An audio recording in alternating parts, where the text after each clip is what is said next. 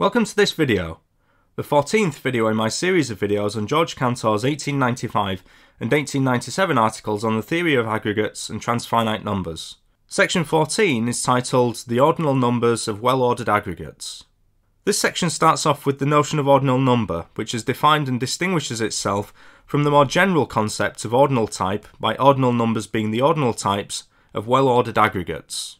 This section will look at addition and multiplication of ordinal numbers and some of the basic properties of these operations. So, bearing in mind that ordinal numbers are a special kind of ordinal type, it follows that many of the results from section 8 on addition and multiplication of ordinal types will be immediately or almost immediately applicable to ordinal numbers.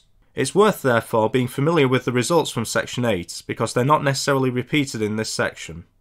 Lowercase Greek letters are usually used to denote ordinal numbers. We see that given any pair of ordinal numbers, either they are equal or one is smaller than the other. This is a consequence of theorem N from the previous section, section 13. The relations of equality, less than and greater than between ordinal numbers is defined in terms of similarity. The less than relation is shown by theorem B to be a transitive relation between ordinal numbers. Addition of ordinal numbers is a special case of addition of ordinal types, and so needs no additional definition. That the union aggregate of f and g is obviously well ordered follows from theorem E of section 12. For example, if we have a well-ordered aggregate with only two elements E0 and E1, then replace E0 with F and E1 with G, then the resulting aggregate, the union aggregate of F and G, is well-ordered. Prior to theorem C of this section being proved, then it could be questioned whether the sum of two ordinal numbers is again another ordinal number, and not simply an ordinal type. However, theorem C guarantees that the sum of two ordinal numbers is indeed again an ordinal number. However, even without theorem C of this section, theorem E of section 12 would indicate that the union aggregate of two well-ordered aggregates is itself a well-ordered aggregate, and therefore that the sum of two ordinal numbers is again an ordinal number. Theorem D is self-explanatory and is explained by the comments on the previous few lines in the book. Theorem E shows that addition of ordinal numbers is associative, but follows anyway from the results of section 8 on more general ordinal types. Of course, we can be confident that both alpha plus beta in brackets plus gamma and alpha plus beta plus gamma in brackets both represent ordinal numbers by theorem C from this section. Multiplication of ordinal numbers is again immediately applicable from the results from section 8. However, we have to be sure that the product of two ordinal numbers is again an ordinal number, which is guaranteed by the results of theorem E from section 12. Multiplication of ordinal numbers is left cancelable, and we see that the ordinal number 1 commutes with any ordinal number and is a multiplicative identity.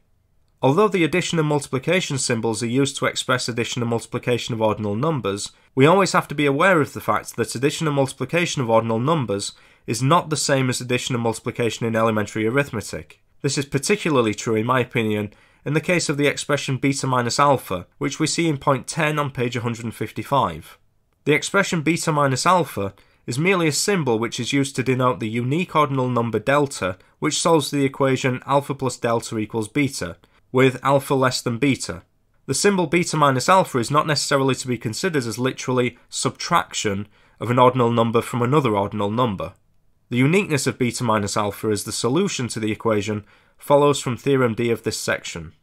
Thus we see that it's not possible to say, for example, that beta minus alpha is equal to minus alpha plus beta, or that alpha plus beta minus alpha in brackets is equal to alpha plus beta in brackets minus alpha, or any similar rearrangements which may be valid when doing elementary arithmetic. Therefore, rather than viewing the equality expressed in point 10 as representing a cancellation of alpha, I personally view this as representing the possibility of replacing the symbol alpha plus beta minus alpha in brackets in any expression in which it occurs with the equivalent expression beta. The S which represents the remainder in relation to the explanation of point 10 is of course a well-ordered aggregate, since it's a part of a well-ordered aggregate G. Therefore, the ordinal type of S is in fact an ordinal number. It's this ordinal number which is denoted by the symbol beta minus alpha. The proofs of points 12 and 13 are as shown on the screen.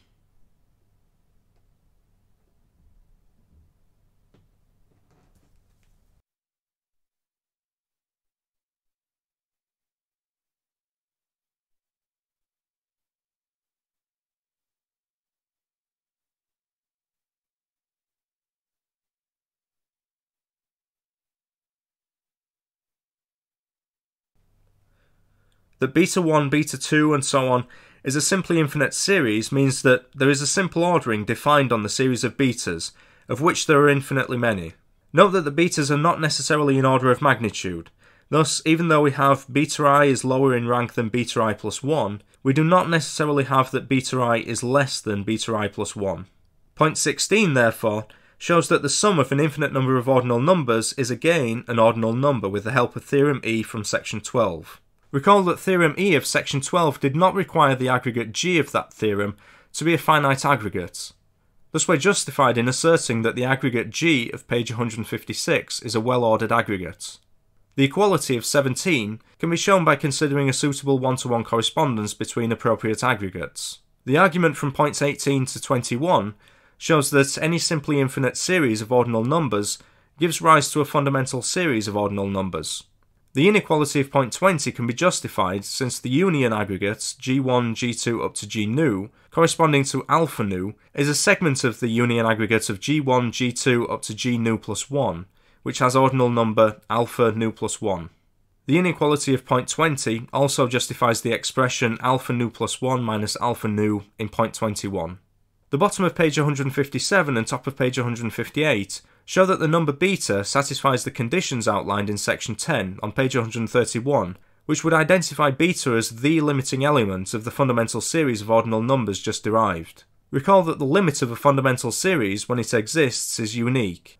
That beta is the ordinal number that is next in order of magnitude after all of the alphas is guaranteed by the fact that, as shown in the preceding paragraphs, if beta primed is less than beta, then alpha nu is greater than beta primed, for all nu greater than or equal to nu naught, for some nu naught.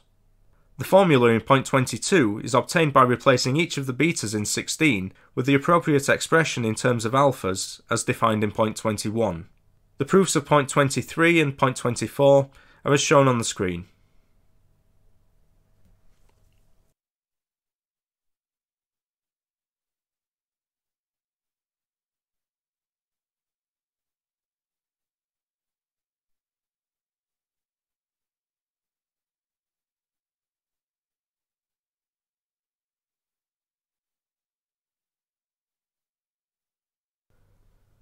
The number class, ZA, is the aggregate of all ordinal numbers which have cardinal number equal to A, where A is a transfinite cardinal.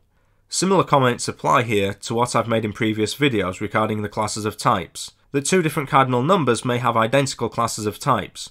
For example, the class of types for Aleph naught is identical to the class of types of Aleph naught plus 1. Similarly, two different cardinal numbers may have identical number classes. Thus, Z Aleph naught is identical to Z Aleph naught plus 1. All transfinite cardinals have a corresponding number class, but wherever possible, it would seem appropriate to use the simplest possible representation for the number class. Therefore, Z Aleph naught would be preferred to Z Aleph naught plus 1, and so forth. Since ordinal numbers are a certain kind of ordinal type, then it follows that each number class is a partial aggregate of some corresponding class of types. Note that the first number class is different to other number classes, in that it's the only one that contains ordinal numbers which also have different cardinal numbers. In each of the number classes corresponding to transfinite cardinals, all of the ordinal numbers belonging to that number class have the same cardinal number. This division of ordinal numbers into distinct number classes is, in many ways, necessary, otherwise we may be tempted to try to speak of the aggregate of all ordinal numbers, which leads to a logical contradiction. The aggregates of ordinal numbers that we speak of must be limited in some way. This division of ordinal numbers into number classes is also sometimes referred to as the limitation principle. See also page 60 of Jourdain's introduction to this book. The results of this section are some of the most useful results and will be used repeatedly during the remaining sections of this book. Thank you for watching. If you found this video useful, then please hit the like button and subscribe to my channel. You can see more videos on various topics on my channel, and if you have any suggestions for topics for future videos, then please feel free to let me know and I'll try my best to put something together. Don't forget to hit that subscribe button and keep an eye out for new videos being uploaded to my channel.